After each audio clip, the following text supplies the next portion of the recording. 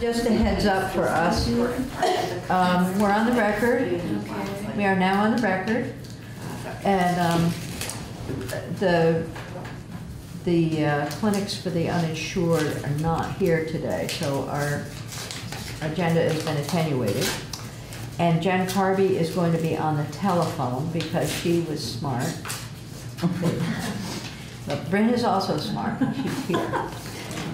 Bryn is brilliant. I know, we know that. Okay. Just so you know. So here we are, and you, why don't you introduce yourself for the record and let us know what you have for us. Sure thing. So for the record, Bryn Hare from Legislative Council here with a draft 1.1 of a Senate Health and Welfare Committee amendment to H.83. And I can talk to you about this amendment. I drafted it as a strike-all. I could just as easily draft it as an instances of amendment if you'd prefer. There are 4 changes to this, and they're all essentially making the same change, which is changing female genital cutting to female genital mutilation or cutting. I understand that you heard some testimony yesterday from a clinician who indicated that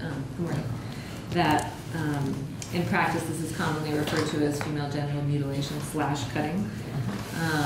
I did a little research and see that the federal government in its documents on the World Health Organization and other websites refers to this practice as female genital mutilation or cutting. And when it's reduced to an acronym, it's FGM/C. So our drafting operations office does not like to use a slash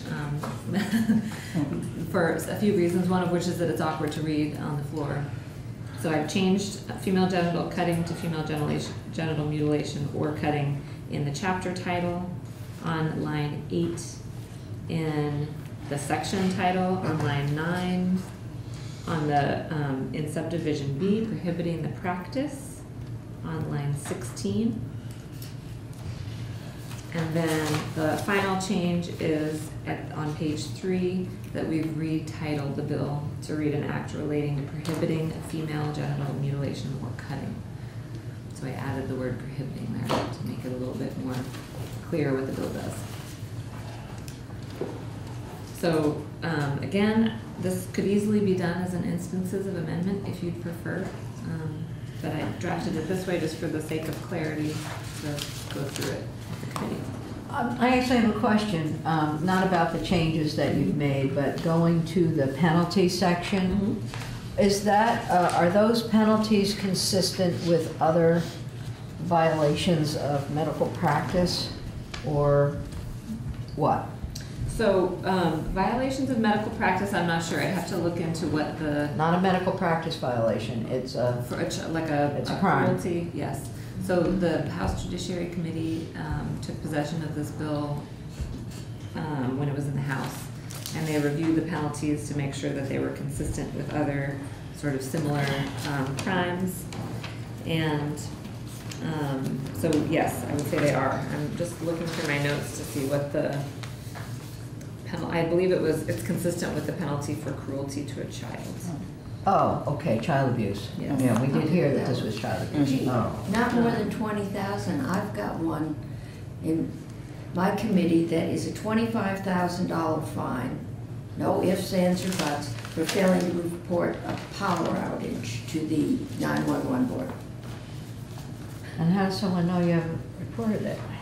Anyway. Well, okay. Yeah. Wow. I think it got everyone's attention as presented. I don't think it's going to leave the committee that way. But if I look at the severity between not reporting that you've got 25 people who can't reach to cutting, I think we're going to lower that. So I haven't talked with Senator Sears about this one. I did talk with him about the other one, the PA bill. And so, but I feel like we're ready to act on this bill.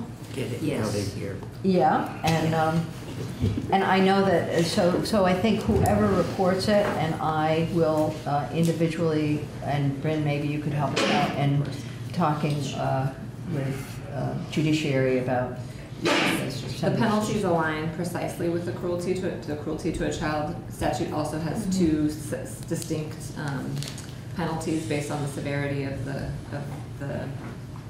crime, and that aligns precisely with the Yeah. What would that? But Two distinct they need to know, penalties here. they need to know that it's in here, otherwise we'll have a problem on the floor, and we don't want that to happen, so. Sure, I'd be glad to. Yeah, okay. All right. Okay, so do you want to wait? Draft 1.1? God, I can't do anything in here. Story. Go ahead. Yeah. Oh, we need a thing. Yes, Thank you. There you go. I had it ready to pull out. Okay, thank you. Easier than I thought. I move draft 1.1 of H.83. I'll second. Okay. Senator Cummings. Yes. Senator Ingram votes yes. Senator McCormick. Yes. Senator Westman. Yes. Senator Lyons. Yes. Well done. And so who would like to report this? I will do it. Okay, that would be good. And you'll- Senator Westman. I generally would take most anything, but I'd like to pass on this. Yeah, okay. We'll get you next time, don't worry. Is that considered the clean copy that you sent me? Okay. Thank you very much. I appreciate it. I'm not asking Senator McCormick, he's always doing his job. That's true. I'm doing another disturbing bill. No, you're doing a good job. Senator Cummings, you're not interested in reporting this, or are you? I can, Okay. but if Senator Ingram wants to do it, that's fine. We're good. Wait. Hello? Hello? Hello? Is that Jen Carby? It is. Thank you for being on the telephone, Jen. Yeah, no problem. All right, so, and I know that you've got your daughter there, and you're not, your head is there probably more than it is here, but we really appreciate the time you're taking. Yeah, no problem. All right, that's good. So there were two things that we are going to do. I think we'll keep in the order on the agenda. We're going to go through S.290, probably in less detail than I had thought, because we are remote.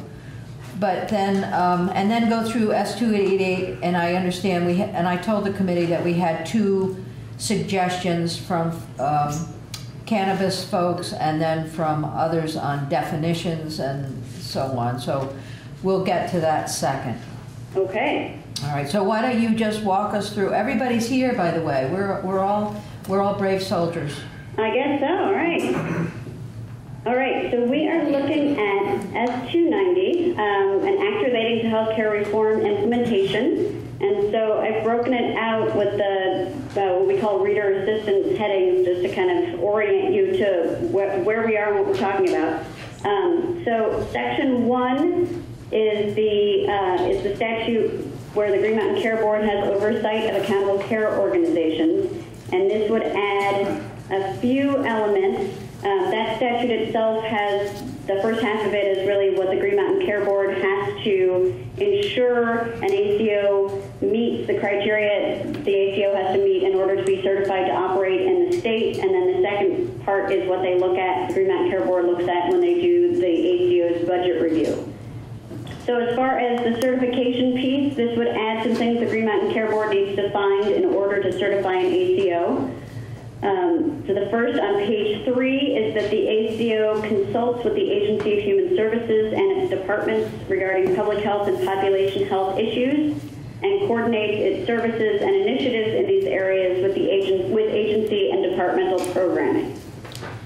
Okay, so can you help us understand exactly what we're saying here? So.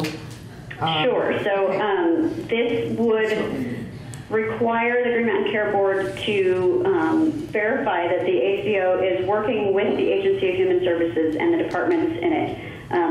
When the ACO does things around public health and population health, and the services and initiatives that the ACO is implementing are coordinated and consistent with what the Agency of Human Services and its departments are also doing. So keeping these areas aligned between what's happening in the ACO and what's happening elsewhere as a result of efforts by state government.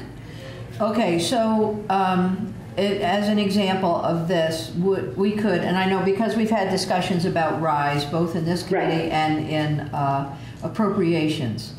So this would suggest that would this include DSR spending? So before a program is initiated, like a RISE program, that there would be some connection, evaluation, assessment, look at by AHS. Right. So this, I mean, what you would be having with this language in the bill is you'd be having the Green Mountain Care Board looking to make sure that that kind of consultation happens.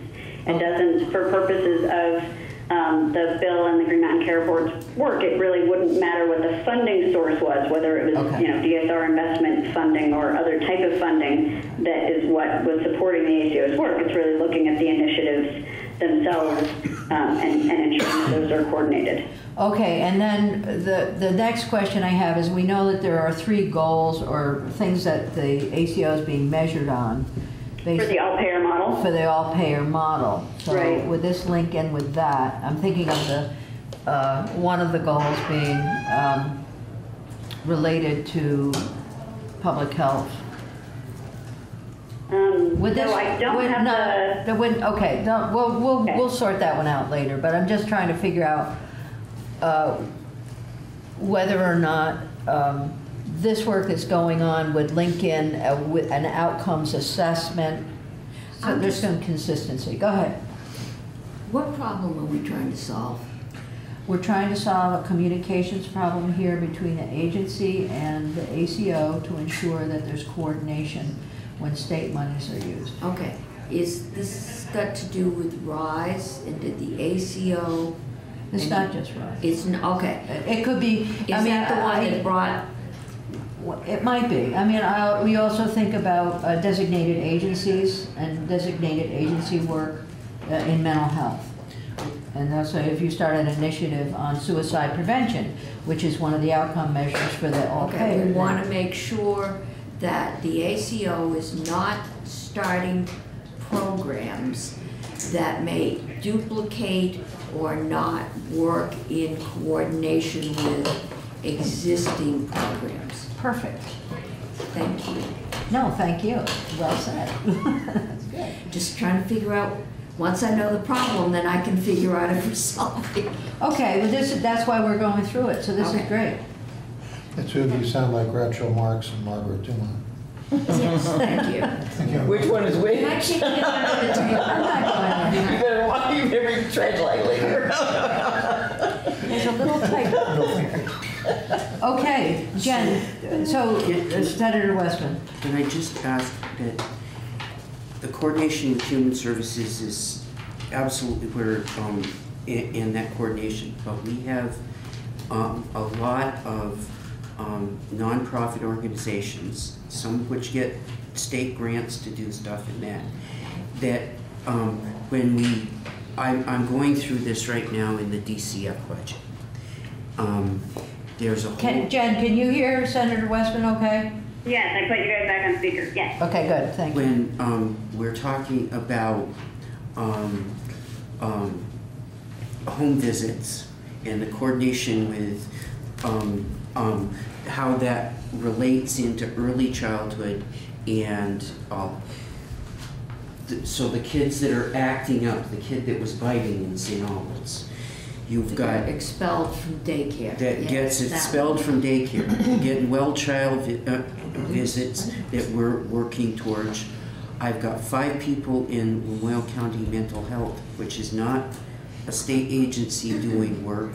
I've got people in now One Care that's beginning to fund programs that are there.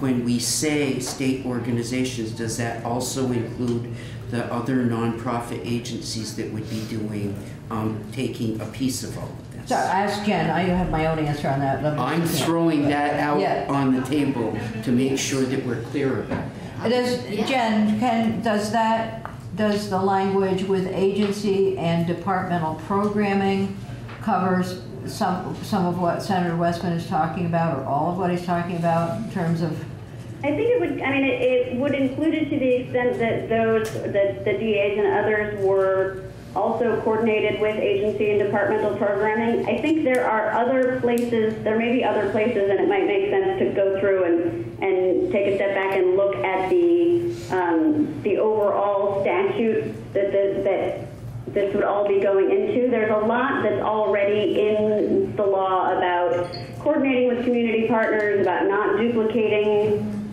existing programs. So while this new language doesn't speak specifically to the community partners, I think there's a fair amount in existing law that's already in there. I just, it is a concern of mine that we look at the whole picture as it comes to this, and at some point in this, up front might want to just say that. Okay. Okay, and I'm just making a note. So I think maybe it would be good for us to look at the whole existing statute, because if there's language in there that doesn't quite do what you want it to do, we can tighten those pieces up as well. Okay, that's actually a good homework assignment for us, to go through and identify places in the current statute where we have questions. Whether or not we make changes is another thing. Because I know this section is 18 VSA 9382. 9382. Yeah, it's a pretty long one. I know, I remember. But yes, if there are things that any of you think need to change in the existing law, in addition to or instead of what's here in S.290, we can certainly look at those. Okay. All right. All right. Thank you. Thank you. Okay. Okay, so in further on toward the bottom of page 3, we have the next new language. So this is in as far as having healthcare providers participate, and this one's new language would say the ACO fosters collaboration among its participating providers, including hospitals and community providers, and has established appropriate mechanisms for evaluating the extent to which these providers collaborate effectively. Any thoughts, Okay, so questions they on this would- one, or keep moving? So let's just digest this one a minute. So this doesn't say how it happens. It doesn't say you have to have care management. It doesn't say you have to have somebody walking across the hall. I mean, it's an opportunity for to ensure that the hospitals and community providers are all connected, and the ACO has some responsibility in making that happen, so that it becomes a point of responsibility. Right. Then the question we would have to ask is how the evaluation takes place, and that's a question for the ACO to. Right, and I think it's also a question for the Green Mountain Care Board, because they would be the ones who would have to actually be carrying out this certifying that these things are occurring. Okay. Questions on this one?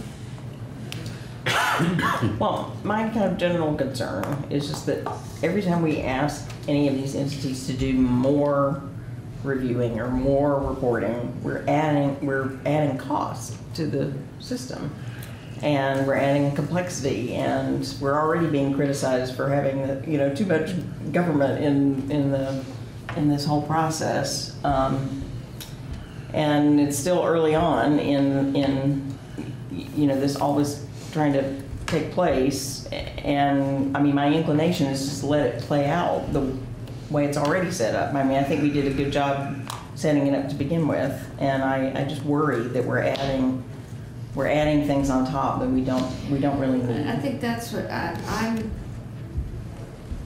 Yeah, I feel like I'm monkeying with. I know at one point this committee almost used the Green Mountain Care Board as its private research arm. Yeah, we don't want that. And I'm still, I want to know what this is going to do to the personnel, the ability of the ACO to do all this, to know what the costs are, and then what the benefits are of having it done. So, thinking about this, and then thinking about the governance structure of the ACO, where you have so many different organizations sitting around the table, I think that it provides an opportunity for that group in particular to talk about how folks are working together. I don't see it as, I see it as an important principle. Now, whether it's redundant with another principle that we have in the whole thing, I think we have, I agree, we need to be sensitive to that. We can't keep piling on. We don't want to keep piling on. And yet we've heard, like when we went to Gifford, we've heard that there's a need to pull things together and have that communication. So whether this is something we want to add on, or whether it improves what currently happens, well, you know, this is a good question. And you should probably also, the Green Mountain Care Board is already doing a lot of work in this area, you know, largely because you have directed them to in this statute, but I think their execution of it may also help inform what you think may need to be added or not. So here's my thinking on that. I mean, here, it's the Green Mountain Care Board, for me, is a regulatory organization, and looking at whether or not the outcomes, the goals are being achieved, and measuring the outcomes, right? So that's the way I look at it. And the ACO has become an autonomous organization that is building a system of care that includes community services and community folks, and links in with our AHS programs. Okay, so we got that. So if we give the Green Mountain Care Board the role of linking community services, then they not only become, they're not only regulatory, but they're carrying out. This is a confusion I really want to avoid, but go ahead. Integrated within the ACO is measuring outcomes, because their payment structure is completely dependent upon that. Exactly. So I don't know why we need to, and that's why I'm just let's find concerned out about adding more onto it. Let's find out if it's an add-on or if it is something that improves the work that's going on. I'm totally open to that. Senator McCarthy. I attended Gifford as well, and I did not hear that they wanted more coordination. They spoke of coordinating. They were talking about that was something they were doing and that it was a good thing. What I heard them say that they needed was substantially more psychiatric nurses and beds, and they needed places to send violent patients. Right. So the question... What this, not your immediate predecessor, but several predecessors back, Doug Racine, when he was chair of this committee, used to warn always, he said, I hate bills that say go forth and do good. And that I worry that this doesn't pass the Doug test. Well, it's just telling people, not sitting here. Go out and do the right thing. No, but this doesn't say go out and do the right thing. This says make connections between community providers and others and hospitals. And so what we don't... Hasn't that been our policy for years? I don't know. We'll have to look at the 18 VSA 9382. I'm not going to decide yes or no right now until we hear some more testimony, but it's a very good question that's been raised, and we've got it we've got it down. Good. Right. I got you. Okay.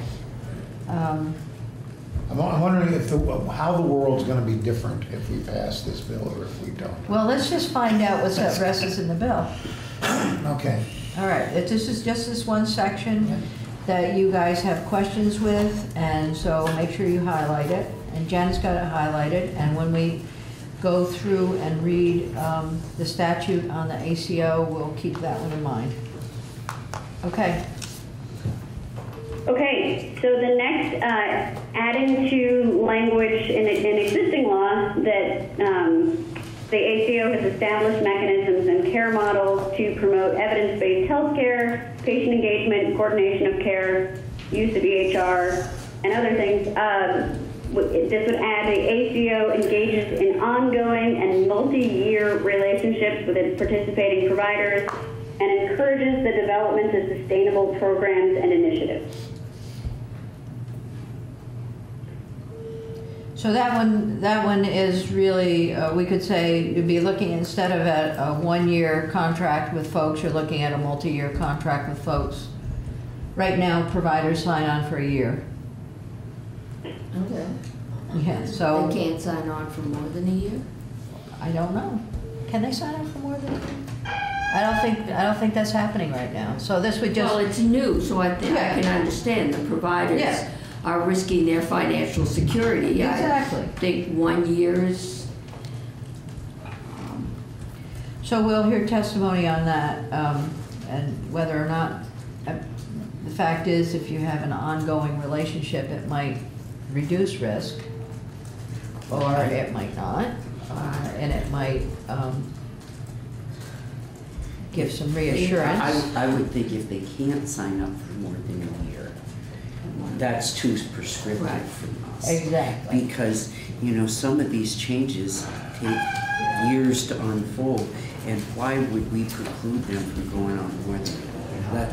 You know, Yeah. we might. So Jen, in the current statute, do you have an understanding of whether or not it can be for more than a year? I don't think it speaks to the length of the contract. I don't think there's anything that stops it from contracts from being longer than a year, other than the interest among the participants on either side from making it longer than a year. Okay. So Lucy. So, Lucy Guerin, One Care Vermont. I would just, Vicki can address this next week, but I would Okay. caution getting into the contracts, because if a program's not successful, you don't want it to continue. So, Okay, and we'll hear from her next week? yes. Okay. Okay. Uh-huh.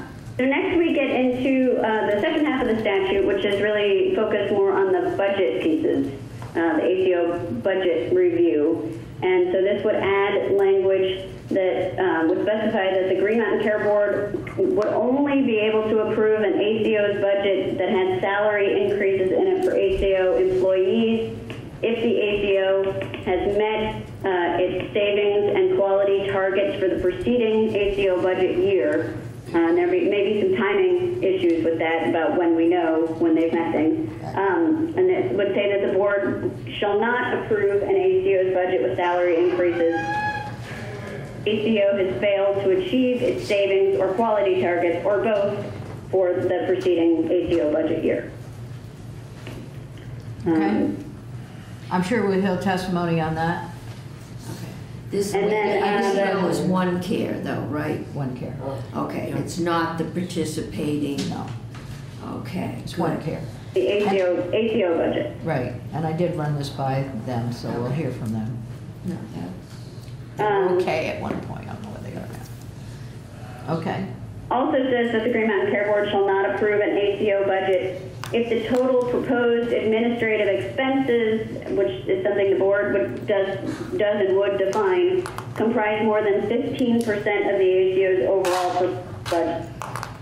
I think the duality that we've heard, or I've heard, that the amount of their administrative expenses is far below that, 100%. It's like 1 or 2 or something like that. Yeah. Yeah. So maybe we'll, yeah, so that percentage was thrown in there as a Right. placeholder. So whether we need to have that or not, we'll see. Right. Okay, Well, what's the percentage you use when you're looking at a charity? about that. 13 to 15. I thought it was more like 12 to 13%. Yeah. Okay. All right, so that is the end of that particular section, and then the second section would add a new annual reporting requirement that would have the ACO submitting certain information to the Green Mountain Care Board annually when they do their budget submission. And so it would have them submit a copy of the ACO's most recent audited financial statements prepared in accordance with generally accepted accounting principles, the evidence basis on which each of the ACO's programs and initiatives was established and is being evaluated, benchmark data including the numbers of attributed lives by type of insurance or other coverage, quality metrics, and health outcomes, the ACO's outreach efforts to educate the public about the ACO's its impacts to date on population health and other outcome measures, ACO's administrative costs, including salaries by category and the source of funds that covers those costs, and the amount, if any, of shared savings achieved by the ACO during the previous reporting year, how those savings were distributed, and the criteria the ACO uses to determine distribution of shared savings. And then it would specify that those quality metrics that would be reported pursuant to subdivision A3 must include an assessment of the services patients receive across the continuum of care, including primary care services, ongoing care management, appropriate counseling services, trauma-informed support services provided in the community, and other services that help patients to achieve positive clinical outcomes. Are these new things? So this we will hear from the ACO and the Green Mountain Care Board, and as to whether or not it's an improvement, because it's put in at the same time, but it also answers a lot of the questions that we hear all the time about information. So I think before we all would have questions about this, obviously, but I think it's important that we take testimony. All right.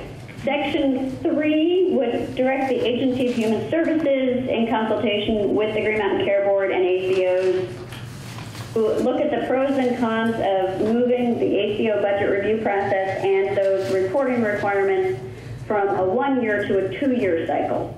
And then it would have AHS report its findings and recommendations about moving to a 2-year cycle to this committee and others by December 1st.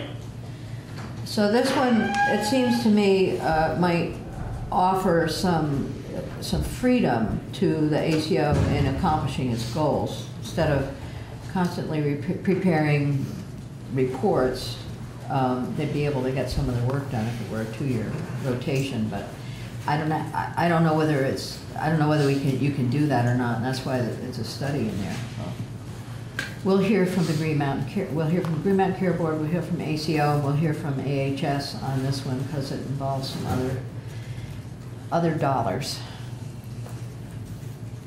All right. All right. Ready to move. So that is the end of the ACO part for the most part. So just so we know that we've come to the end of the ACO section, but we have our homework is to go back and look at 18 VSA 9382, and each of us has questions about each of those sections, and then as we come to get to our testimony, we'll be able to put those questions into context. Okay? Okay. All right. So then we move into hospital rates, some information that the hospitals would be providing to the Green Mountain Care Board. So this first part is in the context of their the hospital budget review, when the hospitals file their budget information with the Green Mountain Care Board, and this would add a requirement that the hospitals provide information on the 3 specific healthcare services that were subject to the largest increase in commercial rates, and the 3 services that had the largest decrease in commercial rates during the previous fiscal year. So looking at big rate fluctuations. And then separately, it would require hospitals to report to the Green Mountain Care Board within 30 days following an increase of 0.5% or more to the commercial rate for any healthcare service that the hospital offers. And I have talked with the Green Mountain Care Board, and I think they will be, and the hospitals obviously will be weighing in on these sections. And what value is there looking at utilization for specific services?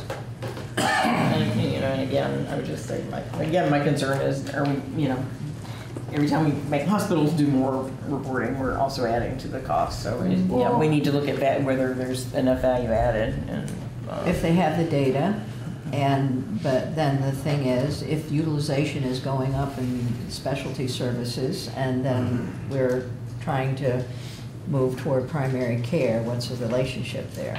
And then how do we see that data? So yeah, good, yeah. Okay. Okay.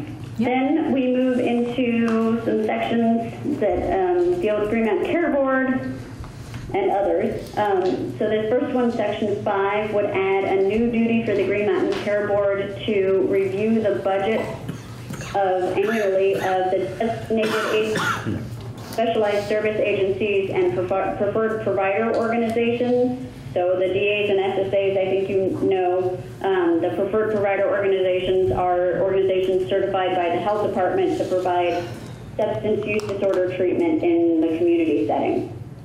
So this would direct the Green Mountain Care Board in consultation with AHS and its departments to do an annual budget review for each of those entities. And then I based the language largely on the hospital budget review, but sort of modified to suit the context of the DAs, SSAs, and preferred provider organizations, which in some cases is different. So it goes through the process. I don't know how detailed you want to look at this, about having uniform formats for them to provide their financial scope of services and utilization data and information, designating a data organization with which each of the entities would file that information, and designating data organizations to process, analyze, store, or retrieve data and information, would direct each of the entities, each DA, SSA, and preferred provider organization to file certain information with the board. So a budget for the forthcoming fiscal year, financial information including costs of operation, revenues, assets, liabilities, fund balances, other income, rates, charges, units of service, and wage and salary data, scope of service and volume of service information, including, as applicable, adult outpatient, community rehabilitation and treatment, substance use disorder treatment, developmental disabilities, children and family, emergency and advocacy and peer services, utilization information, any new services or programs that they're proposing for the next year, any known depreciation schedules on existing buildings and other facilities and equipment, and then anything else that the board would require. In conjunction with these budget reviews, the board would review the utilization information, consider the HRAP, the Health Resource Allocation Plan, as it pertains to the services provided by the entities, consider any reports from professional review organizations, solicit public comment, and meet with each of the entities to review and discuss their budget. Then it would have the board, in consultation with AHS and its departments, establish a budget for each of the DAs, SSAs, and preferred provider organizations annually on or before June 15th, followed by a written decision on or before July 1st. And then each of the entities would need to operate within the budget established by the board. It allows the board to adjust a budget if an entity requests it upon a showing of need based on exceptional or unforeseen circumstances. And then it allows the board to request and requires the entity to provide information the board needs to determine whether they are operating within the budget that was established for them, and it allows the board to adopt rules. So right now, the board and the DAs and the SSAs don't have a relationship, and this is a lot in here. And so the board, and as I understand it, the Vermont Care Partners are looking at this section. This was just thrown together, not thrown together, but thoughtfully put together as a placeholder. And so we will be hearing from the Green Mountain Care Board, and we will be hearing from DAs and SSAs. So you're visiting nurses, they're DA, right? No. They're not. No, they're not. Okay. Home health agencies. Home health agencies, We yes. can put home health they agencies. were talking to me yesterday. I'm kidding. No, I'm sorry. I shouldn't have said that. How much are we increasing their budget so they can hire an accountant to put all this together? So, Senator, this is exactly why we're going to hear from the Green Mountain Care Board and the DAs and SSAs as to what is possible. I think there's some value in having the budgets evaluated at the board level. As you know, we did this a few years ago, and it helped us to adjust salaries. And then how can we do that? Because there's a lot of state money, federal money, and private money involved in some of the decisions, and so. There's also a point at which we cost more than we're worth, and you might want to think about going private. And it's a balance here, and the more time you spend reporting to us, There you go. the less time you have to deliver service, or the less money you have. The last I heard, all the home health people were operating, did not have enough budget money to cover their costs. They were operating on fundraising, Right. every one of them. Right. And- We don't have home health in here, but it's an area. It's an area of concern. Well, the mental health agencies. Well, we have mental health agencies, Yeah, yeah. last I heard, they weren't doing any too well either. Exactly. That's why they're in here.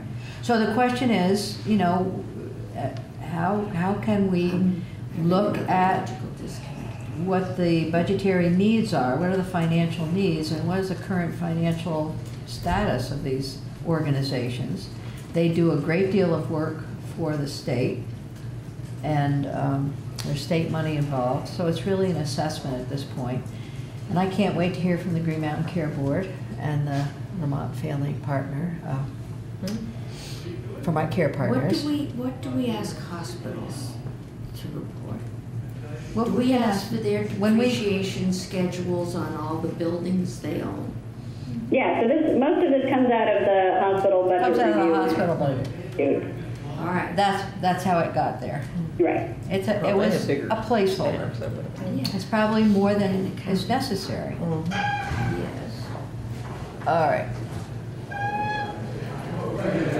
But I think it's important to have that conversation. I think I'd have that conversation if I thought we could get them more money, but I'm not seeing the carrot at the end of the stick. That's Senator Westman and Senator McCormick's job. And you can, and your job. To take a stick and approve. Not the stick, carrot. Appropriations. I get the stick.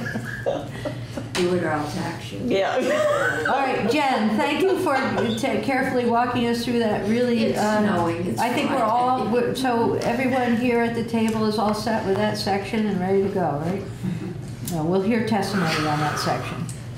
The enthusiasm in this room is Everybody in this, I know, I can see.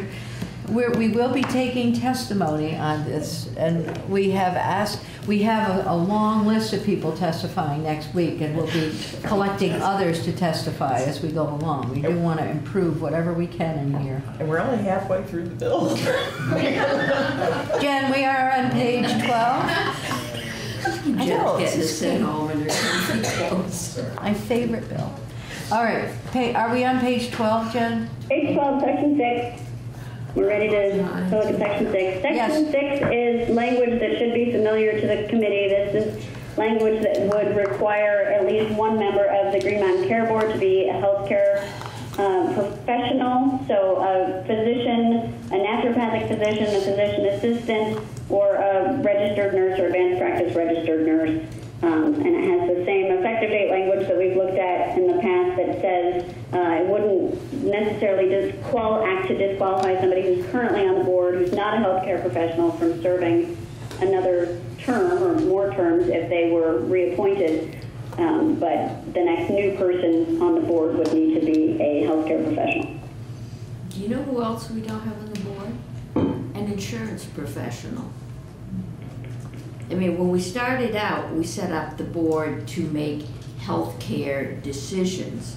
They're now basically making a lot of health insurance decisions, and there is no representative of the insurance industry. Well, we didn't set the Green Mountain Care Board up in the beginning to be the regulator. That's right. we And did not. more and more, they're moving toward being the doing- regulator. So from that point of view, what would we want on the board?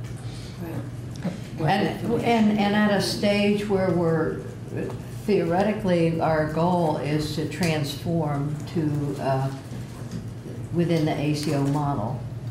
And so there's a lot of changes that are going on. Yeah. The Green Mountain Care Board was supposed to operate in a post-insurance world. Yes. That's Yes, right. right. You're right. You're right. Yeah. That's what we set it up to do.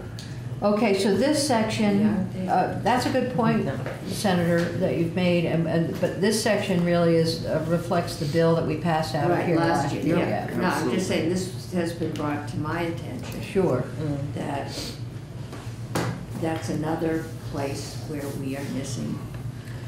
Okay, so now we're moving on to the board, section 7, Jen, we do that? Yep, so section 7 starts the first of a few kind of related sections. This is in the list of the duties of the Green Mountain Care Board, and it would add to the duties of the board a duty to review and approve proposed healthcare contracts between health plans or other contracting entities and healthcare providers. So that's not something the board is currently involved in, looking at contracts between payers and providers. Okay, and I've heard comments that there are just hundreds and thousands of these contracts and it would be impossible.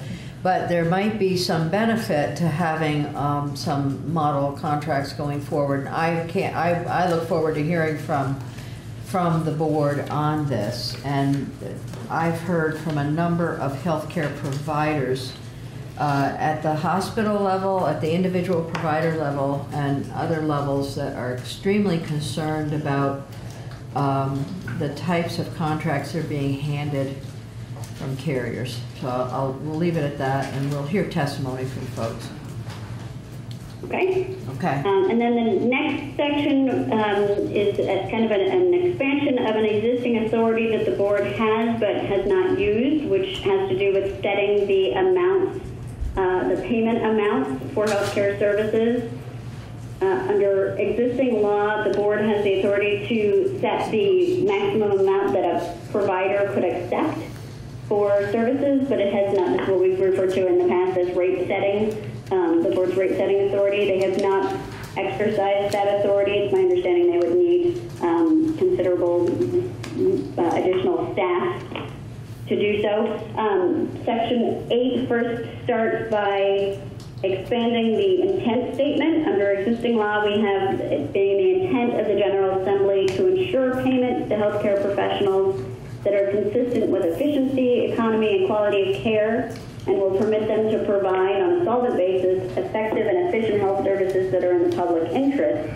And then it goes on under existing law to talk about eliminating the shift of costs between payers of health services so that the amount paid to healthcare professionals is sufficient to enlist enough providers to ensure that health services are available to all Vermonters and are distributed equitably.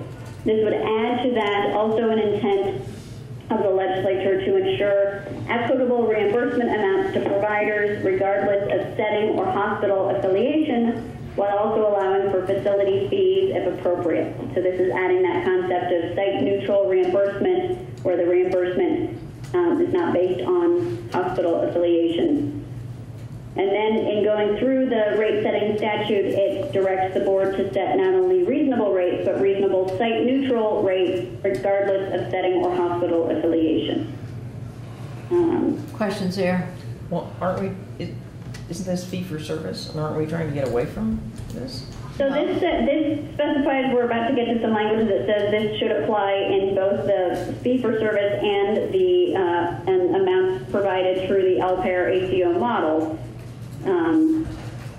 because there is still payment that goes on to providers. It's not necessarily on a fee-for-service basis, but there is still reimbursement. It just happens through a different mechanism and different methodology. Right, and so, I mean, right now we're in a transition stage, and for the next several years, we're going into year 3 of the all-payer model, and there's still fee-for-service, and there's fee-for-service for specialty care, which is maybe inequitable depending on the site. So this covers both of those things, and it's hard to write something for a transition, right?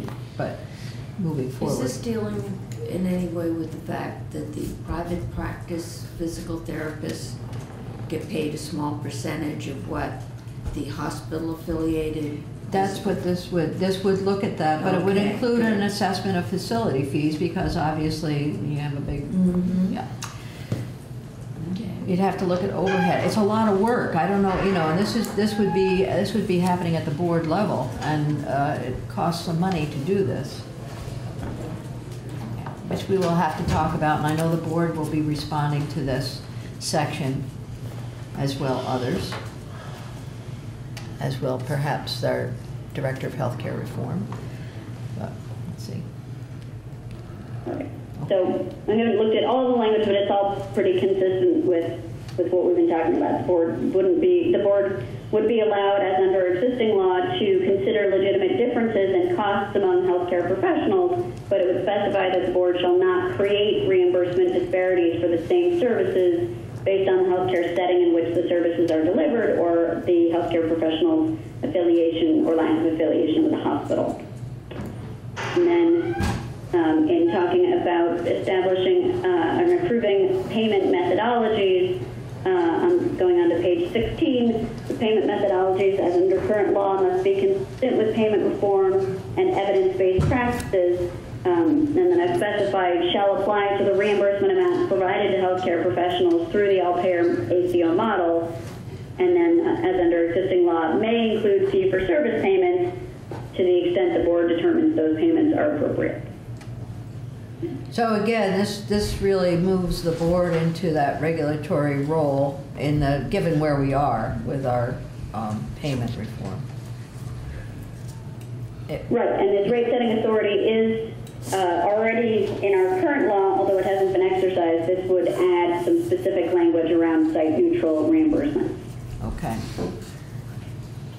We ready for section 9? Any questions around the table? This one is a huge. This is like slightly a heavy lift. Yeah. Minor detail. So, but I think that this is a significant issue out there in the healthcare world, and it is one of the things that is driving a loss of healthcare providers in the state, especially in rural areas. So I think we need to be very aware of it. And how do we solve it? I mean, this is one way of solving this problem. How do we do it? We can put more money into Medicaid. That would also help, but we don't have it right now. Okay. All right, then now we're going back to this idea of the contracts between the payers and the providers and having the Green Mountain Care Board review those. So this would specify that a healthcare contract between a health plan or other contracting entity and healthcare provider will not be effective until it has been reviewed and approved by the Green Mountain Care Board for fairness, adherence to those rate parameters and the rate setting done by the board, and consistency with provisions of existing law in Chapter 221, Subchapter 2 of Title 18, which deals a lot with the relationship between payers and providers. I think we better all read Title 18 thoroughly. Yes. I'm sorry? I think we all here sitting at the table are going to have to read Title 18 pretty thoroughly. At least some of us will. But, yeah. You may want to focus on certain areas. I'm thinking that. So then for health insurers, looking at the health insurance rate review, this is section 10. Can we just stick with section 9 for a second and see if there are comments or questions, concerns? A little bit more on that topic a little bit further on. Okay, then let's go. Okay, so right now we're taking a little break here and going into directly into health insurers and health insurance rates. Under existing law, health insurance rates must go through a rate and form review process. The rate review happens, as you know, with the Green Mountain Care Board, and the board must determine whether a rate is affordable, promotes quality care, promotes access to care, protects insurer solvency, and is not unjust, unfair, inequitable, misleading, or contrary to the laws of the state. This would add some language specifying that a proposed rate increase shall be just and I think this is an error on my part in the drafting. I think it was supposed to be if the proportion of the rate increase attributable to administrative expenses exceeds the cumulative consumer price index rate of inflation for the applicable period. Basically, if the administrative expenses are going up faster than the rate of inflation. And we didn't specify medical inflation. We specified... No, specify medical inflation. Medical inflation goes up at a much faster rate than... Right. So we've put in a CPI for... Right. You could decide to put in a different rate. This is one option for an index, benchmark.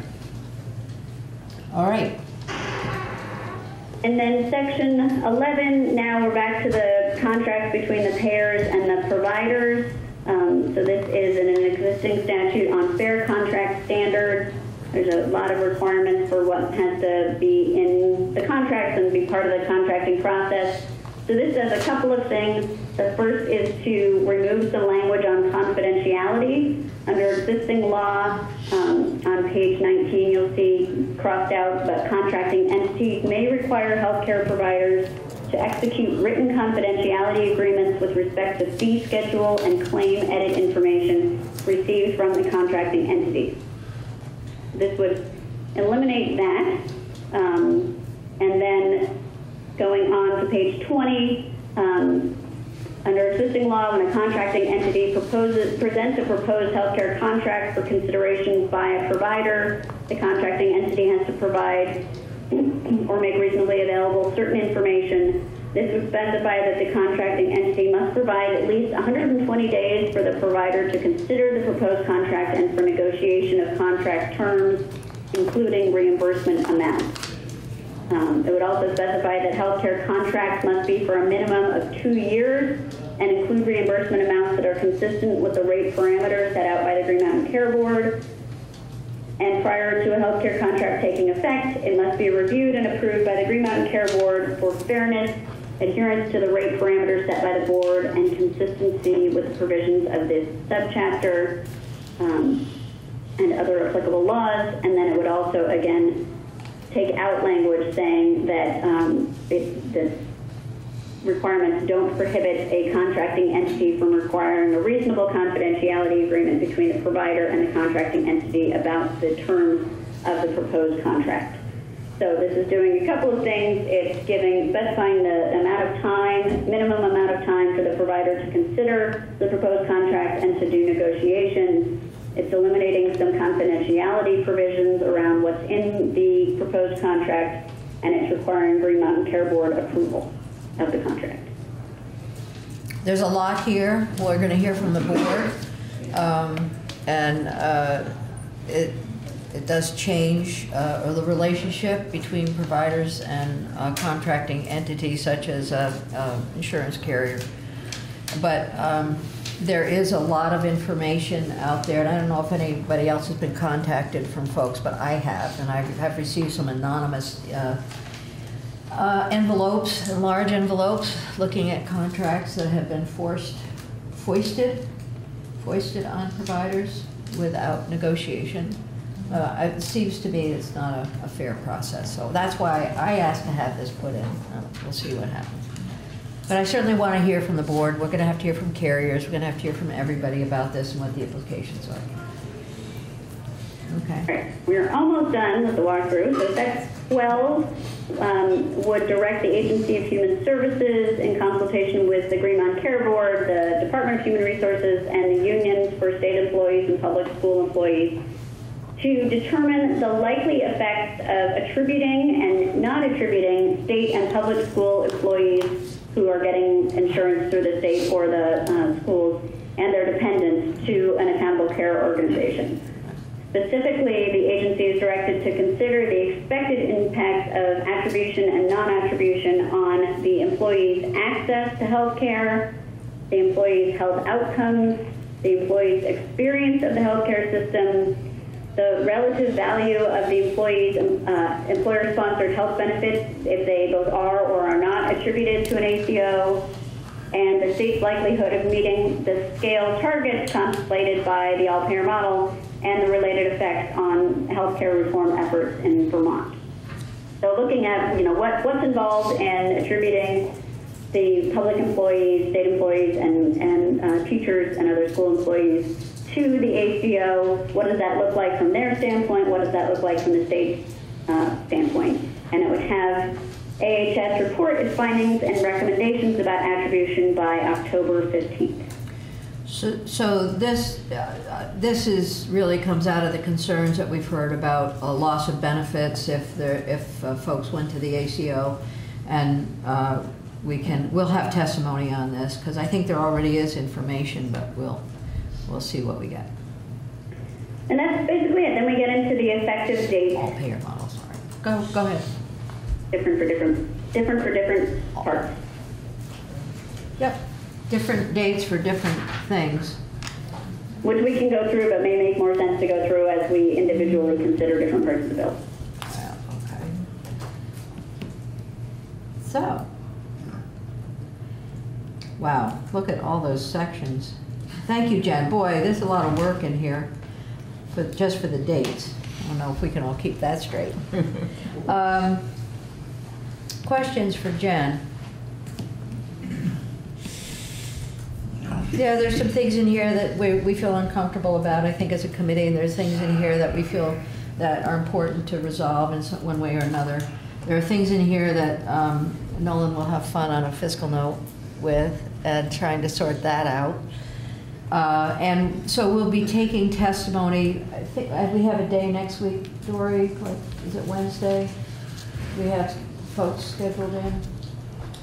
On 290, yes. Yeah. Wednesday. And so that'll be the beginning of testimony. I think we'll be taking a couple of days of testimony. We need to hear from people. If you have not yet signed up with Dory, this is the time to do it. This is a great day to do it. And any questions? Do you have any comments, Nolan? I do. Do you want to give us some comments right now? Sure. All right, come up.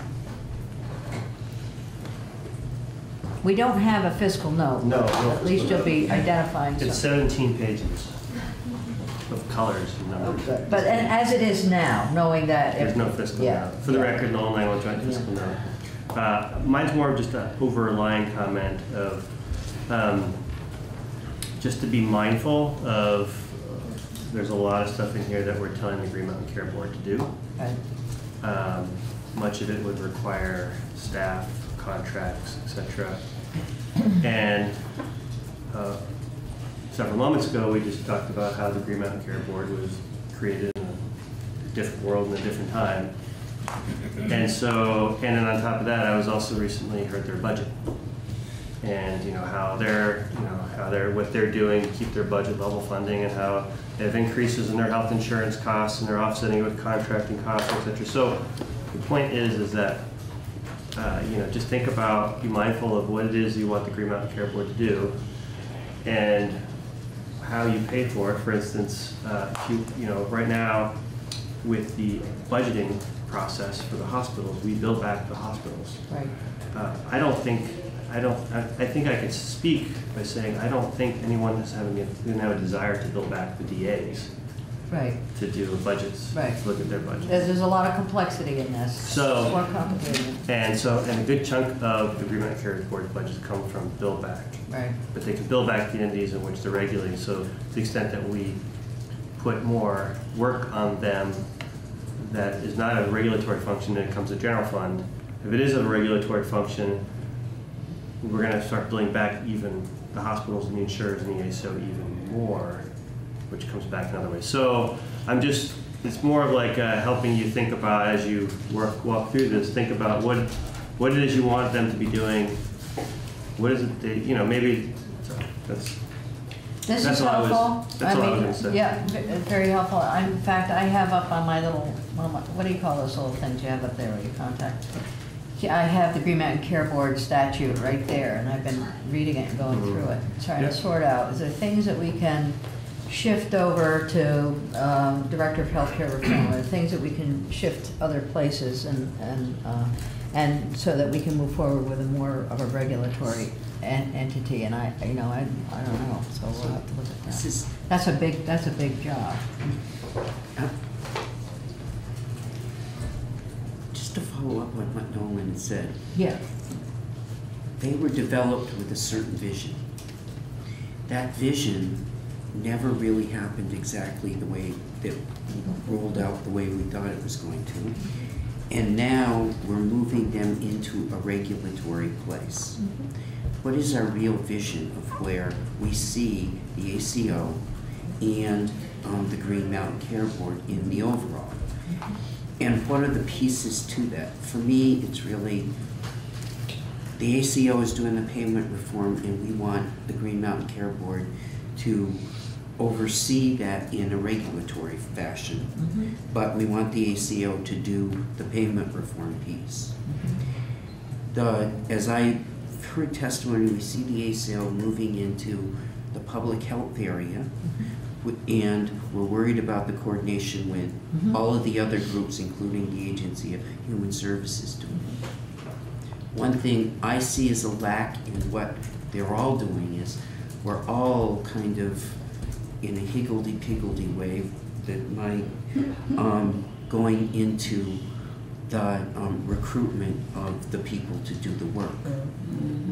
And I like that. Can we put higgledy-piggledy in? I don't care how it's a technical category. term, but in those pieces. So in the overall, what's our view of where the Green Mountain Care Board fits in that, and how is our view of what we want them to do different than it was before? And so, you remember the last time we looked at this bill, and I think you and I agree on this, we all agreed that we try to lay out our vision for what we see as moving forward, healthcare reform, and for the board. And Nolan, you've really, you've actually hit the nail on the head. We're asked to do things that we're no longer doing. Well, and I think the whole idea about workforce is, I mean, that's what I think we really ought to be focused on, because that's where we can actually help. How, what are the measures that we can do to bring and more I don't really see with the ACO, if they're in the front on payment reform to keep people in the thing, they also need to be a piece of the recruitment. Because there's a hand in hand if you're going to do the payment with that. So let's hold that thought, and then just I understand, and I understand. We thoroughly understand the need for workforce. That's why we've looked at PAs. That's why we're looking at the nurse compact. That's why we're going to continue working collaboratively with the appropriations committee on where we put our money in for workforce development and expanding nursing programs as much as we can. But that's not in this bill. But we know that is a very important issue, and we all agree on that. But this is another. There are a lot of big issues that we face here, and this is one of them. So, if there's something we can do to modify the bill that would help the Green Mountain Care Board, we need to help them. They're overwhelmed with everything that goes on. We've given them a lot of work over the years. Absolutely. Taken it on and done a great job. And we haven't taken anything away from them. But they don't want to give anything up either. They're enjoying their work. This is another issue. So we'll have to talk with them. What's our vision? I think that's... And is the funding mechanism we set up appropriate? Yes. And enough? Yes. So right now they do healthcare reform and they do regulatory oversight. So maybe healthcare reform move somewhere else. I don't know. Uh-oh. Big question. All right. Ina's looking like she could take on healthcare reform. That is her job. Okay. She left the board to get away from it. I Get back to her. Okay, thank you, Nolan. Yeah, stimulated good conversation. Okay. So, I was thinking we're at a point where we could move on to our next bill. There's everybody in the room has something to say. I know that. And we'd love to hear from you. But let's do it in a more formal way, because this is a huge bill.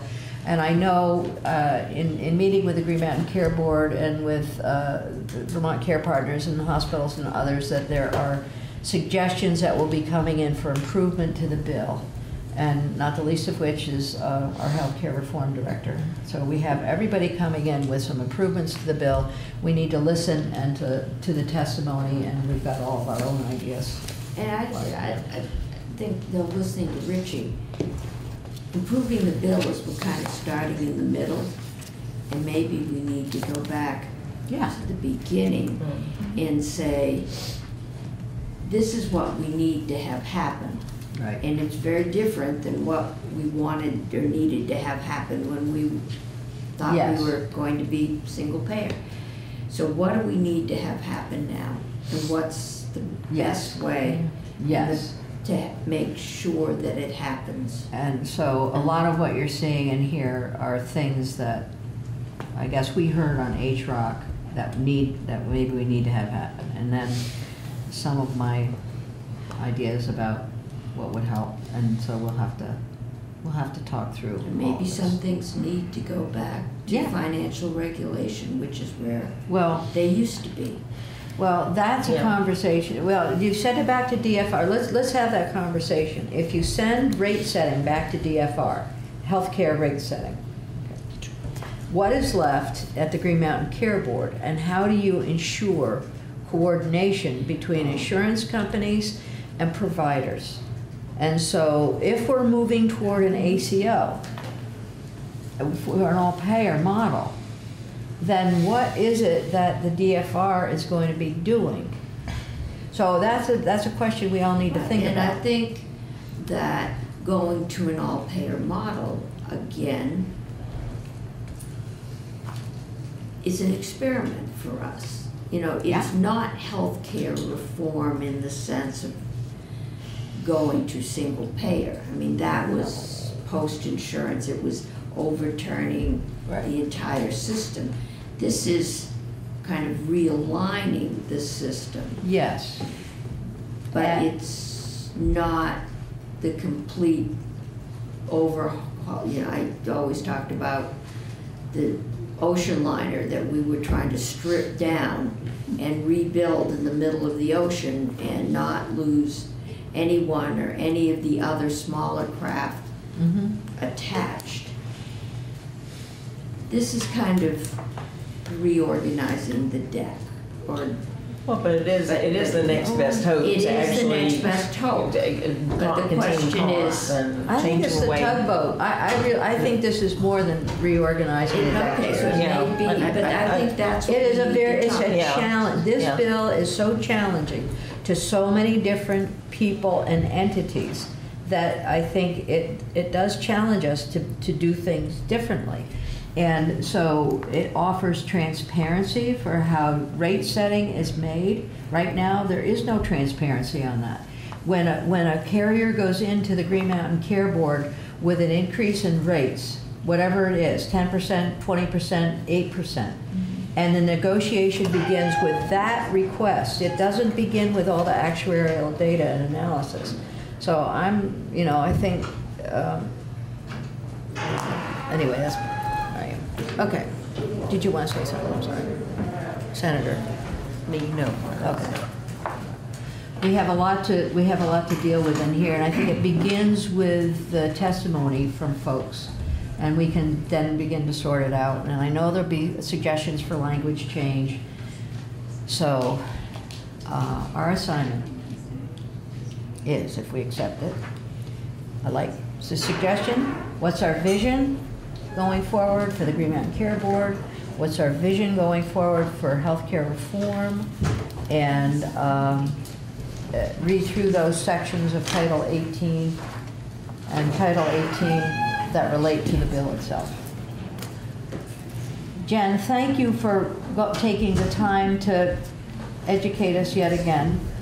No problem. All right, so I think what we should do, and since you're on the phone, let's just dive into 288 and look at the language that other people have brought.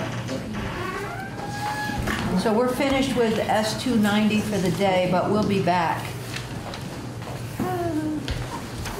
And if any of you haven't signed up, please do sign up, and I'm also happy to meet with people. Okay, and then Jen, we have a draft 1.3 from you?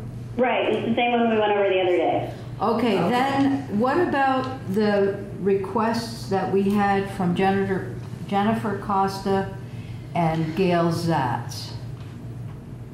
They haven't, they sent something to me, did they send something to you? Yes. Well, yes. Why don't we just talk about what it is that they sent, and then your comments back to me and your analysis back to me on those would be very helpful. Okay. And so put us into the section of Bill where they were making suggestions, instead make your choice. Okay, what? S.288. I found it, draft 1.3? Yes. Okay, that's under Tuesday. It's on today's too. And yes, I think Oh, it's it been, did not pop up on my today. Yeah, just you have to refresh. All right. Well, I got Tuesdays and they're the same. So there was a request from Gail Zatz, who represents cannabis, to exempt medical THC. And then there was a request from Jennifer Costa to change some definitions. So Jen, why don't you put us in the section of the bill and start with either one, whichever one you would like. I think we're probably more familiar with the definitions, so start with Jennifer Costa. okay, so she sent various versions. I think she actually has two issues. One of them is definitions and one of them is possession. So for definitions, she has sent me various iterations of requests to change the definitions, either around getting rid of e-liquids, putting something about substances in the definition of tobacco substitute, and then late yesterday she sent a list of new definitions that she wanted to change things to based on some other organizations or definitions that have been vetted by other organizations. And I guess my overall response to all of this is I'm not sure what problem it's looking to solve. I'm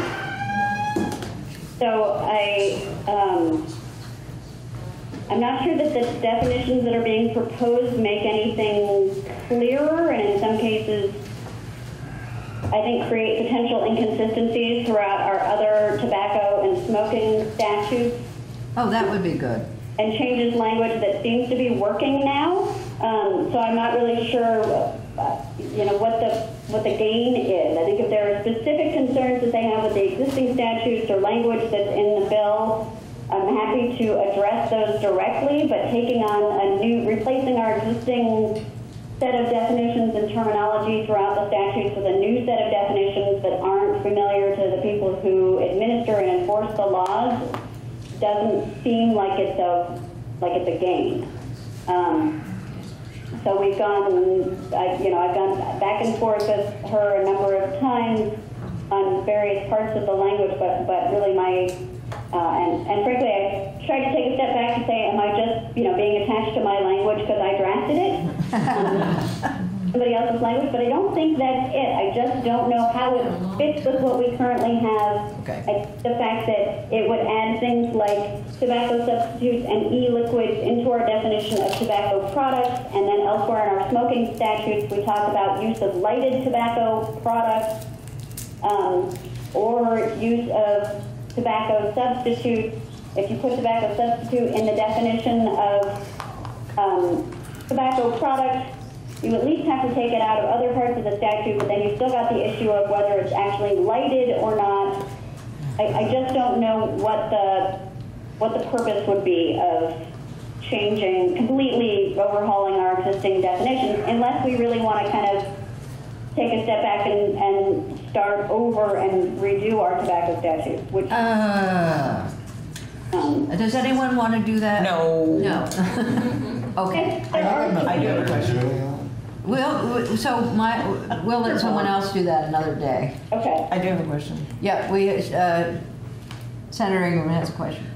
So Jen, these disposable pods that I've been reading about, are they included in our definition in S.290 288, would they be banned also, flavored ones? I believe so because of the way it's written, which has e-liquids being the solution, substance, or other material used in or with a tobacco substitute that is heated or otherwise acted upon to produce an aerosol vapor or emission to be inhaled by the user. So, I mean, I think that is broad enough that it includes liquids, it includes solutions, it includes substances, includes other materials that get heated. Okay, yeah, so it's meant to really be as broad as possible, right? That our definition. Right, I'm trying to keep it, so I think that some of the challenge here and some of what I was going back and forth with Jennifer on yesterday is you want to be broad enough to anticipate what may be coming out. Like there are now gels that are used, so describing something specifically as a liquid I think is a problem because it wouldn't include gels and who knows what else comes out. But going so broad that you're not putting it in any context having to do with e-cigarette, you could be banning orange juice because it's flavored, because it has a flavor. I mean, I think you have to put it in some sort of context that is related to e-cigarette vaping something. Yeah, okay, thank you. Okay. So I have a little proposal, Madam Chair. I would be willing to do a chart.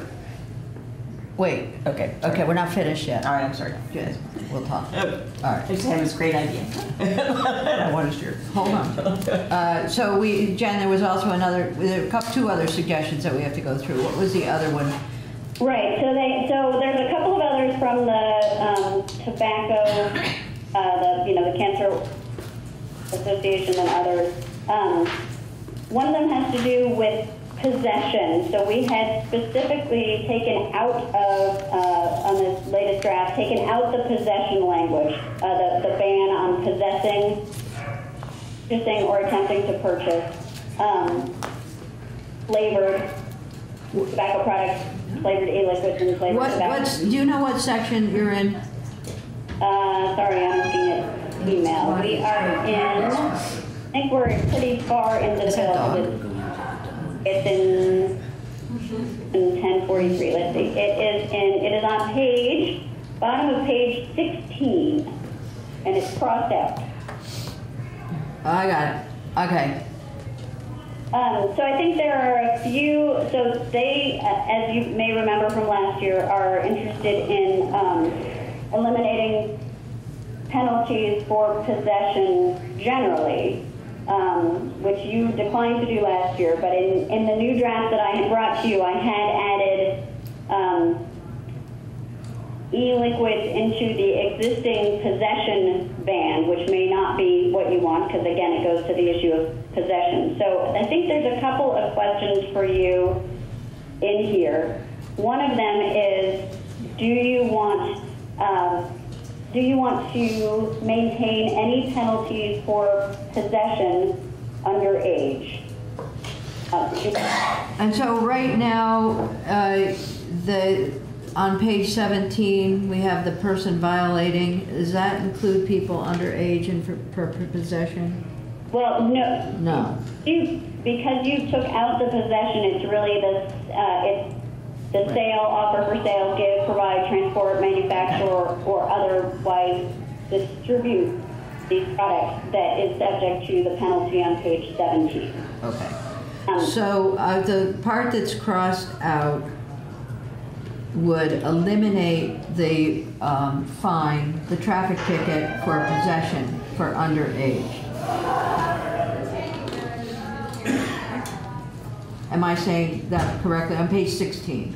So yes and no, Okay.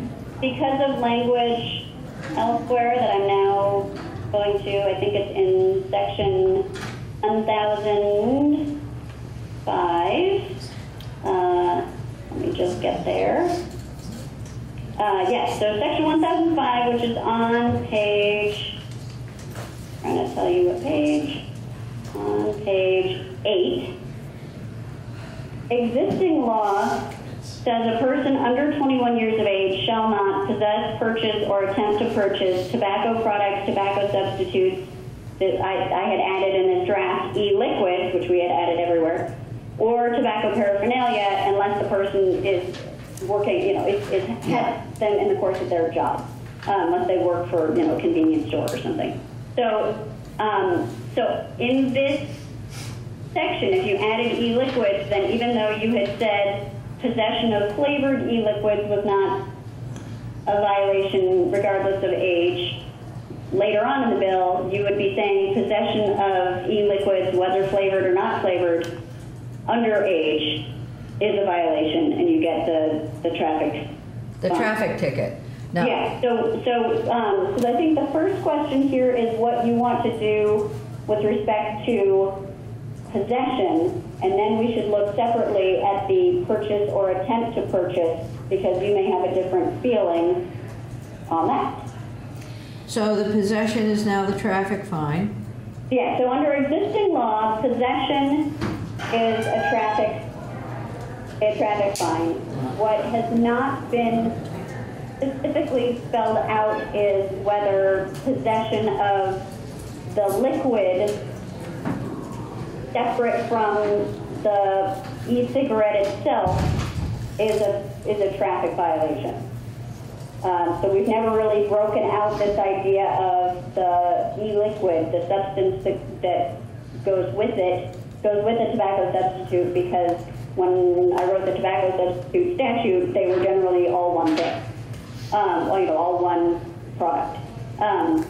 So you've never really looked at the issue of possession of the pod, the liquid, separately from possession of a tobacco substitute. So I've sort of teed up this question by adding e-liquid in here, and I think the point that the advocates were making is because they do not support a penalty for possession. I would say no. At all. Why do you need it? And you had agreed to take the possession penalty out of section 1013 for flavored liquids and other flavored products. It did not seem consistent to them to put to maintain or add a penalty for possession of liquids, flavored liquids or unflavored liquids, for people under 21.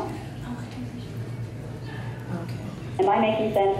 Uh-huh. Yeah. Yeah. Okay. So I just have I don't know. If kids possess them, they're going to smoke them. But there's just a base problem with starting a young person out. We tried it with the possession of alcohol. And we got all these people driving around 10 years later with a suspended license because they got caught walking around with a can of beer when they were 17. Well, this isn't literally, I mean, it's done by the... Right, but in general, in my experience, people get irate over parking tickets.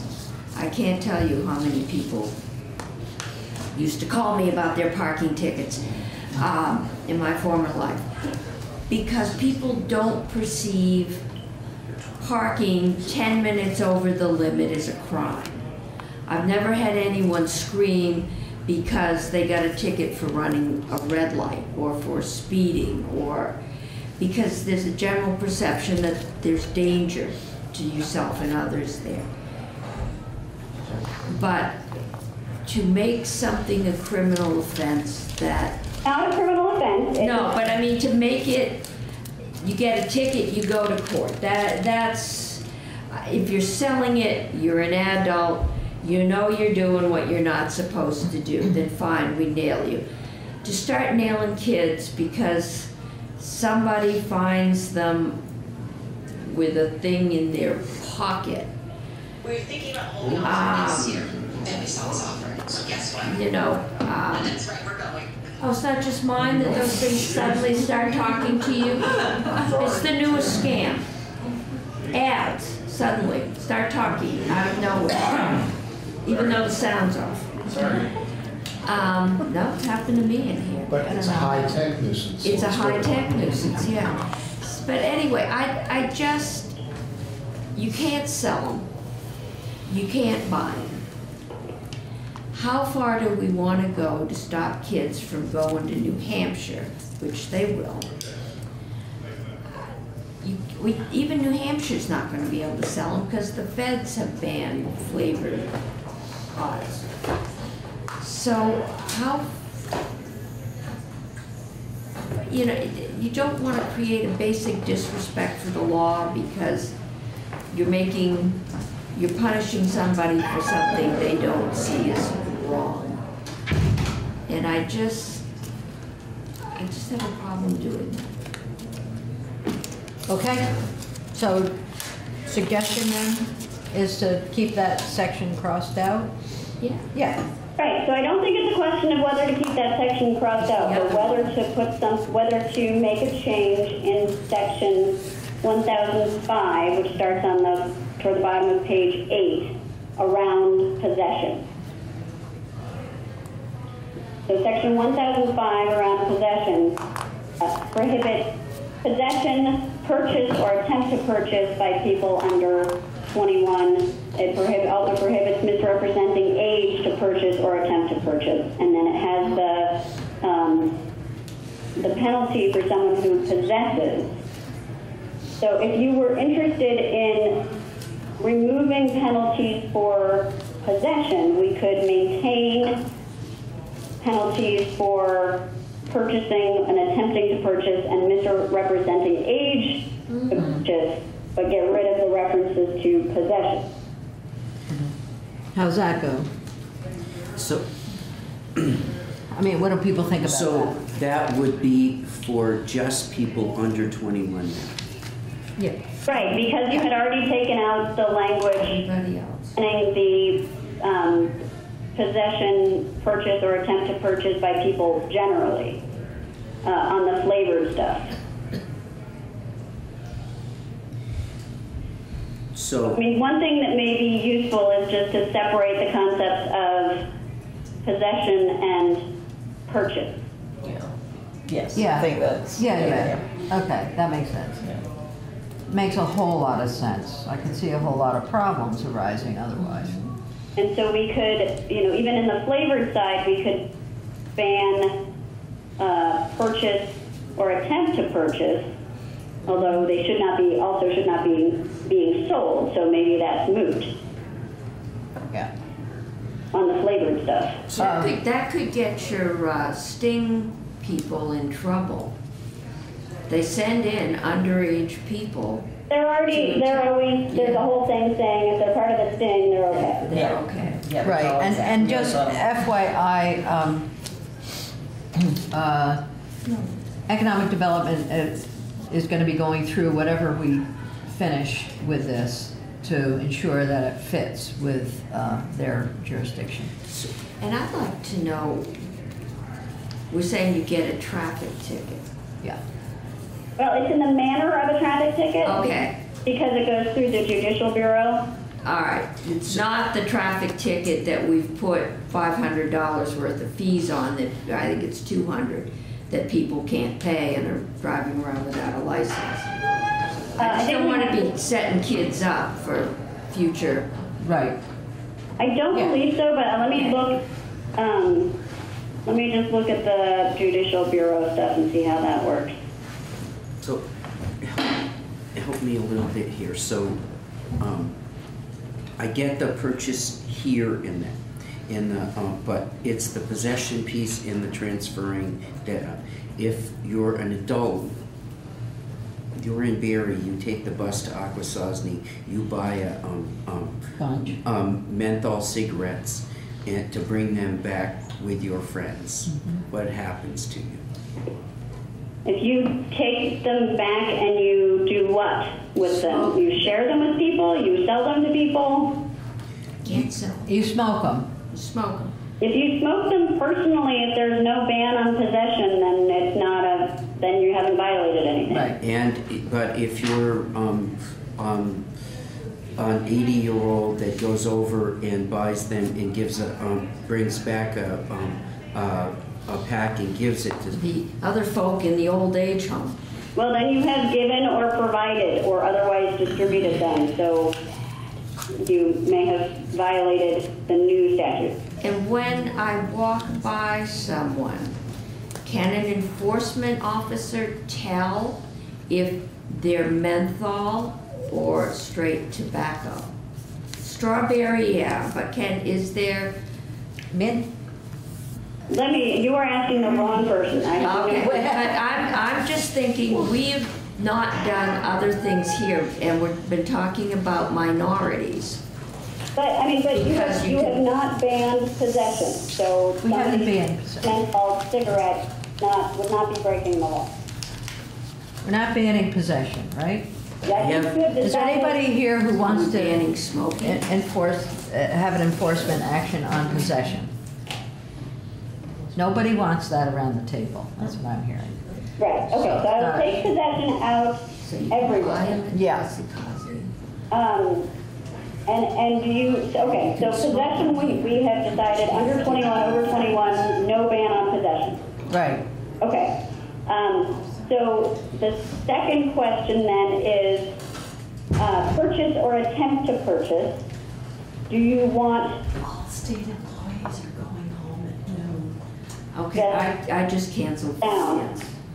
Can Jen, hold on a second, we have a question. So, public safety is like saying, all the people that can do the budget are going home at noon because the governors and our pro tem said it's up to the committee chairs that we are Vermonters and we should be able to tough it out.